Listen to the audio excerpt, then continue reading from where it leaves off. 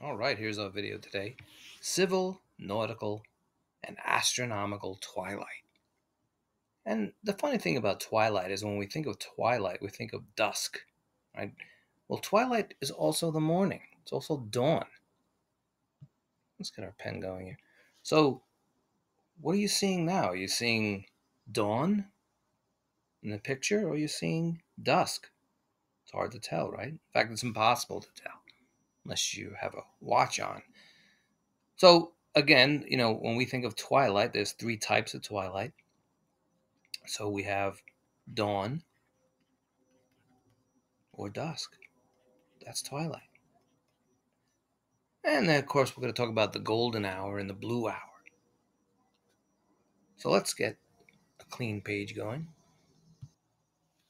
So here's the golden hour. And the golden hour lasts an hour. Well, it could last a little longer depending on where you are in the world and the type of season it is.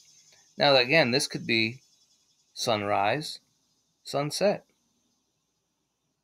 Old song, right? I think it was, forgot the name of the movie. So what is it? Is it sunrise? Is it sunset? Why don't we call it, we'll call it sunset. Why not? So let's talk about the electromagnetic spectrum so we can understand these colors and why they're doing that. We'll do that. Get our pen. Electromagnetic spectrum. Just light. And of course, we're just going to deal with visible light, the visible light part. The light we see, we don't see the other light, right? There's radio is light. We don't see that. Microwave is light. We don't see that. Infrared, we don't see that. And then we see visible light. And then on the other side, we have ultraviolet, UV. We don't see those. We get the effects of UV. Then there's X-ray. That's light. Go to the dentist, get some X-rays. And of course, gamma. That's the electromagnetic spectrum, but we're going to deal with the visible light. So let's put a little arrow here. And in visible light, you have the longest is red and the shortest is violet. But our eyes do not see, well, we don't have violet cones in our eyes. We see blue better than violet. That's why the sky is blue. So we'll talk about this spectrum.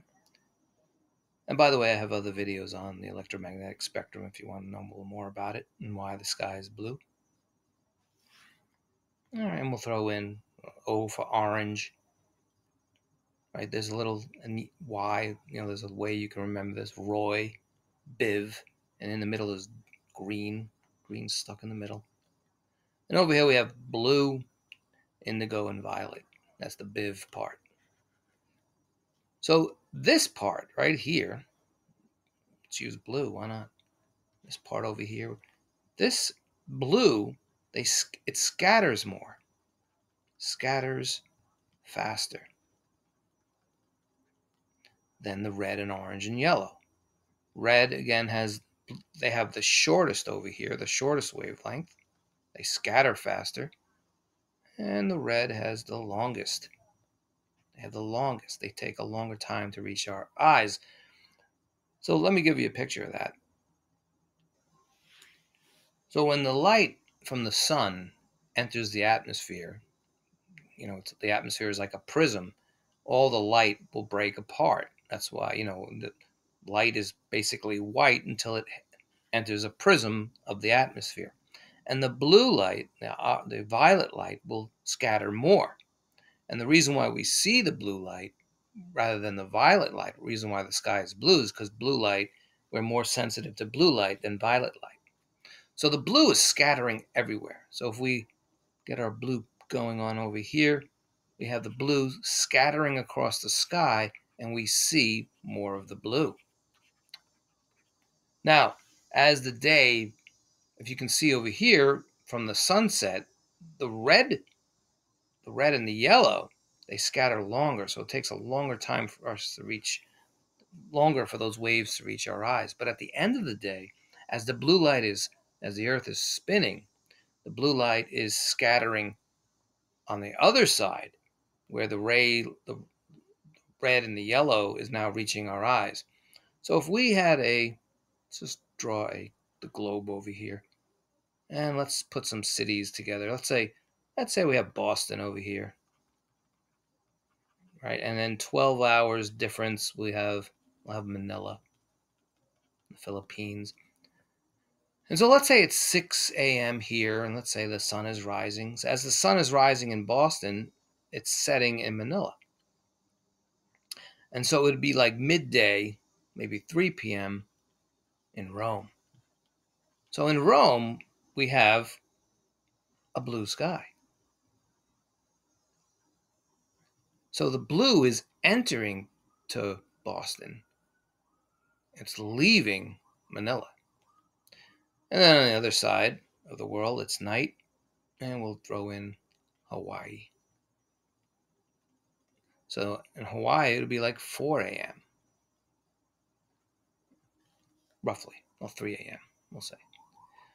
So actually, let's check those times. They're off, actually. So instead of 3 p.m., I'm thinking of a clock here. So 6 a.m.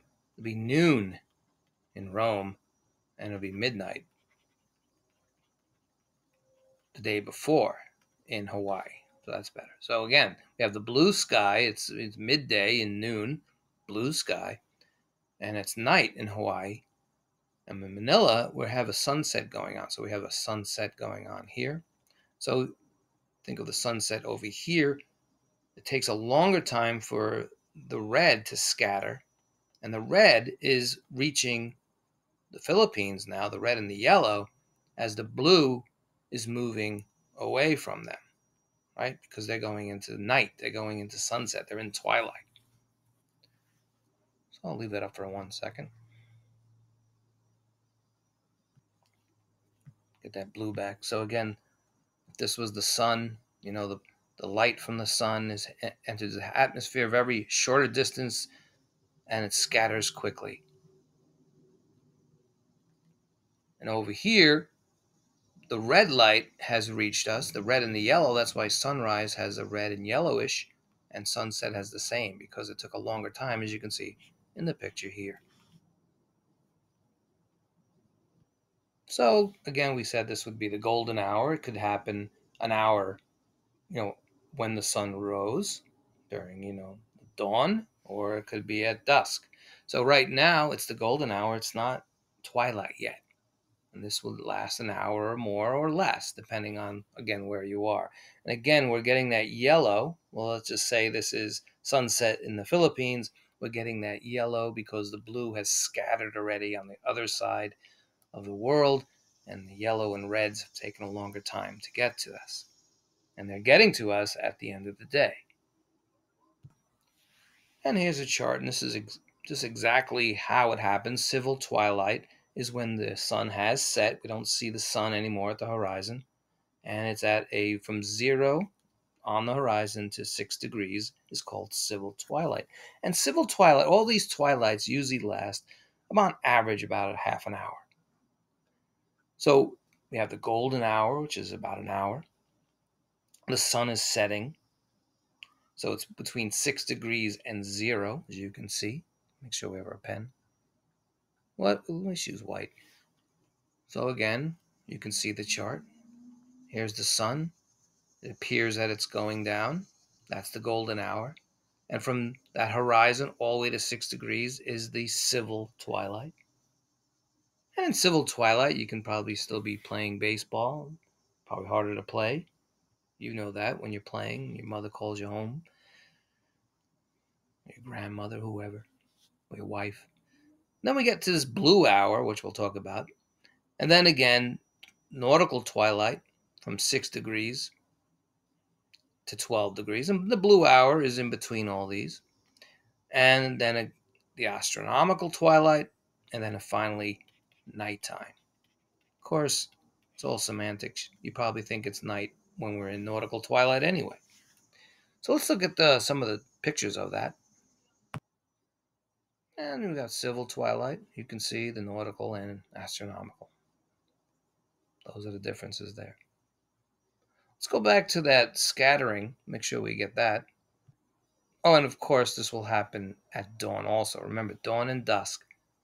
two sides of the same coin. All right, what is this? Is this civil twilight? Or is it dawn? Is it dusk? Now, when we talk about the scattering again, blue light does scatter but the best as far as what we can see because we have blue cones. We don't have violet cones in our eyes, so we don't see violet as well as blue, even though violet will scatter more than blue. And so in the atmosphere, as the blue comes in, as it bends, as the white light enters our atmosphere, the thing that is scattering the blue, let's make sure our pen's working now, right? And let's use violet, why not? So it's oxygen, O2. O2 is what we breathe in, and nitrogen. Let's fix that. These molecules are scattering the blue light. But over here, we'll use red. In this area over here, you have more dust particles. So you have, dust and other particles. You could have ash, for example. You can have pollutants like aerosols and stuff. Trying to ban aerosols, but aerosols and other kind of chemicals. So that hang out in the lower atmosphere, so they will scatter the red. That's how the red and the yellow scatter. Of course, the more ash you see, you'll see more of a reddish hue. And you're wondering, well, where's green? Again, I said earlier, green's stuck in the middle. It's the blues dominating the green, and then the red dominates the green on the other side. So again, the oxygen in the atmosphere, and also I forgot to add water. Water could scatter light also, scatters it in different ways. But for the most part, again, the blue light has been scattered as the Earth is turning. So we're seeing, go back to that other picture. And we said before, we said this was Rome. What do you think that is? That's the blue hour. Forgot to mention the blue hour.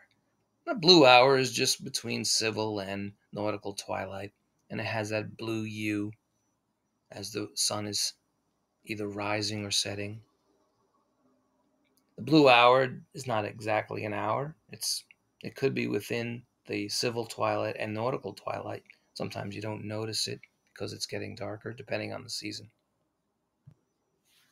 So again, twilight could be dawn, could be dusk. As the sun is setting, this is dusk, obviously. It's moving from the golden hour into civil twilight, blue hour, nautical twilight, and so forth. But it could also be going from astronomical twilight, dawn, nautical twilight, dawn, the blue hour again, civil twilight, and that golden hour in the morning. So the golden hour is morning or evening, depending. And just one last thing, just to make sure we understand that. Oxygen and nitrogen in our atmosphere will scatter blue. And blue does scatter more. That's why the sky is blue. But at night, as the Earth is tilting away, the waves, the electromagnetic spectrum of red has entered our eyes. And that's why we're seeing more of the red than the blue. And the water droplets and the dust and any kind of pollutants will scatter that. And that's why we have that nice yellow or red sunset. All right. That's our video today. By the way, the movie, I think, was Fiddler on the Roof, which I mentioned before. I mentioned Sunrise Sunset song. All right.